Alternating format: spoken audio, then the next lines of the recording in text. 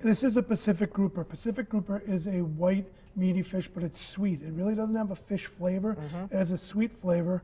The honey adds to it with the panko breadcrumbs, and then we serve it over a cranberry almond risotto, which I know you love, because the tartness of the cranberries really offset the fish. It's really good. So if you couldn't get a hold of grouper, I'm assuming that just another white flaky fish would work in this case? We actually started with salmon. Oh, really? And the salmon was fantastic with this also. So it's pretty multi-purpose when it comes to fish. The chef who came up with this, Will, is from South Africa, and they use any fish they can find. So yes, it'll work with anything, but with the grouper, it's real, and grouper is inexpensive, so that's nice. That is nice. And you can get so much more fish now, you know, at this grocery store. So look around for it. Okay, so this is panko breading, Japanese breadcrumbs. You can get them anywhere now. They've got them at festival. The grocery stores will have them, and it's a really nice crunchy breading. I love it. You know, it works really nicely with fish. And it's a little more coarse ground, so it's bigger, so it gives you that crunch, and that's what's good. And this is very simple for you at home. What's this? This is just honey. Just straight up honey? Just straight up honey. Okay. And the nice thing with this menu is it's pretty straightforward. You just take your fish and you're just going to dip it in honey, and I recommend gloves because it's messy. Yeah.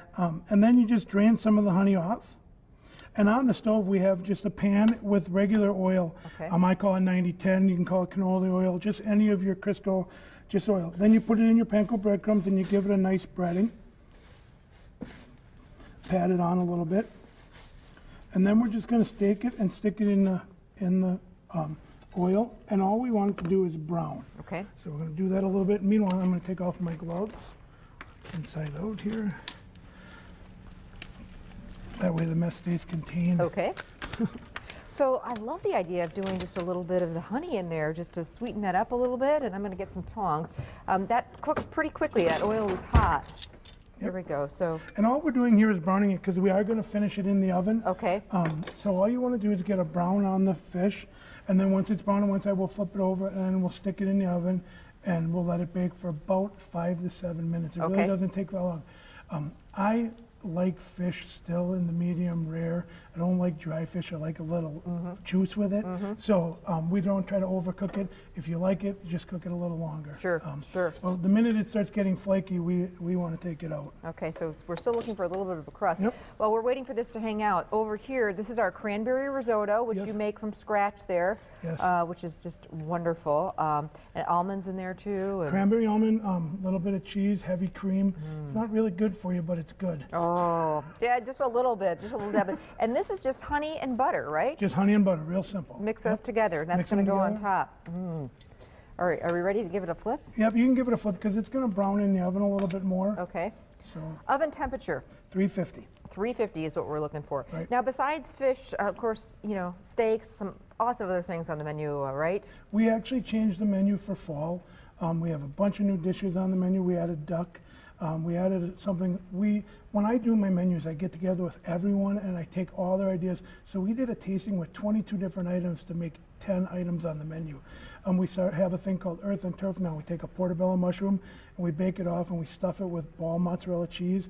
Then we put an 8-ounce filet on that with a port wine gastrique. Now we're talking. Yeah. Oh, that sounds fantastic. So basically we're browning it on the oil on both sides. Onto a cookie sheet it goes. It goes into the oven to finish cooking, and let's go get it right now. Okay. I'll show you how this gets plated up here. I'll set this here. And then right borrow your hot pan. Of course, goes right on top of the risotto. Yep, right on top of the risotto. And then we're just going to grab a scoop of the honey butter, and we set that right on top. And that'll melt down over. Oh, wow. Very good. That looks fantastic. Oh, so good. And always on the menu at the club. Always on the menu, yes. All right, I can hardly wait to dig in. What are we making next time, Jeff? We are making a red scampi seafood dish. It has clams, mussels, and shrimp. I was on a recent trip to Boston. I had this for dinner.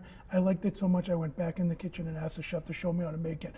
And I'm not a red sauce fan, but this is fantastic. Ooh, I can hardly wait. All right. Excellent. Jeff's going to stick around and make his red scampi, and we've got more recipes to go with your fish fry.